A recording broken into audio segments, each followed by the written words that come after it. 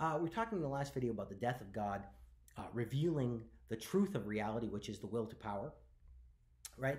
And Nietzsche thinks that the death of God is sort of where society is heading. We're slowly coming to realize that God is no longer credible, that God is no longer believable. Think of the death of God like when you first found out there was no Santa Claus when you were a little kid. I hope I'm not revealing anything to any of you guys.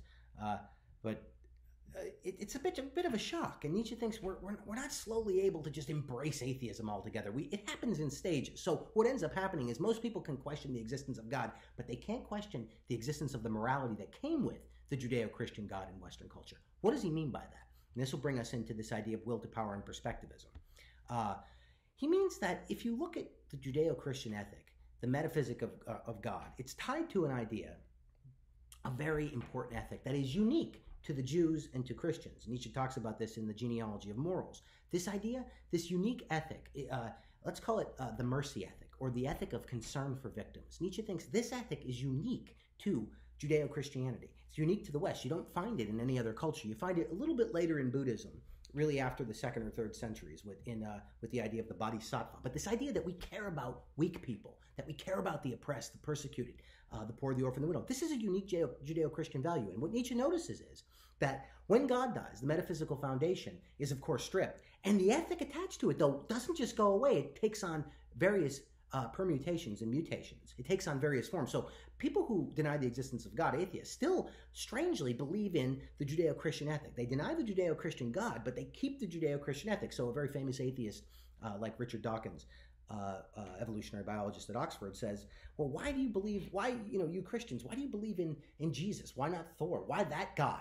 Right? And I would turn it right back to Dawkins and say, well, Dawkins, I'm sure your ethic is one of mercy and concern for victims and the oppressed. Why that ethic and not the Greek ethic, which has to do with manliness and power? Okay, or whatever other ethic. Why not the Iliad? Why the Bible? Why is that your foundation for ethics? And Nietzsche would say, because this ethic is so powerful, and behind Western culture, we're so saturated in this ethic. Okay, so let me rewind for a second.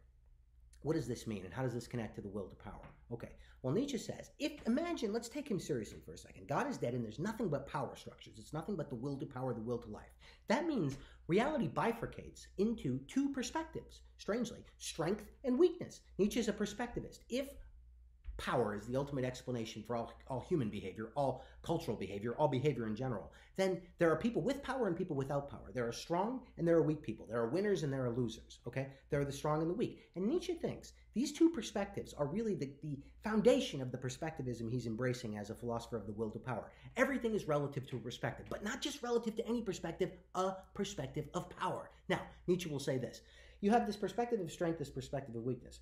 From a purely Darwinian sense, right? Why do we think that if there are weak people and strong people, why side with the weak? Why side with the weak? Why not side with the strong? Why don't we have an ethics of strength? Why not let the weak die off, as Hitler argued or Nazis argued, right? Why side with the weak and the oppressed? Nietzsche would say, there is no good reason to do that other than 2,000 years of catechesis in Christianity, 2,000 years of habituation and catechesis in Judeo-Christian ethics, okay? So this idea that we just assume that if someone is victimized, it's wrong, Nietzsche would say, that's not an assumption that's gone all the way back through culture. Darwin noted this himself in The Descent of Man, that there is no good reason by his own Darwinian explanation for the world why we should side with weakness and not strength. Matter of fact, if you look at the animal kingdom sort of shuns weakness, right?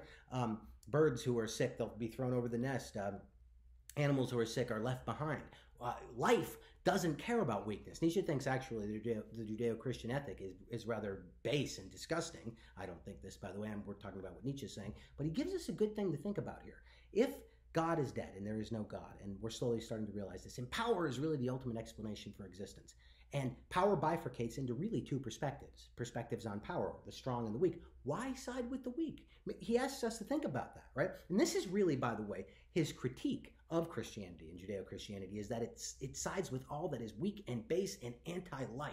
This is, Nietzsche's a philosopher, he's a pro-life philosopher, and he thinks, and he puts it this way, my philosophy is Dionysus versus the crucified. Dionysus versus the crucified. That is, Dionysus is the Greek god of wine and intoxication and life and celebration. And he thinks, my philosophy is Dionysus versus the crucified. The crucified, it's a picture of someone hanging on a cross being tortured to death. What weakness and baseness and anti-life.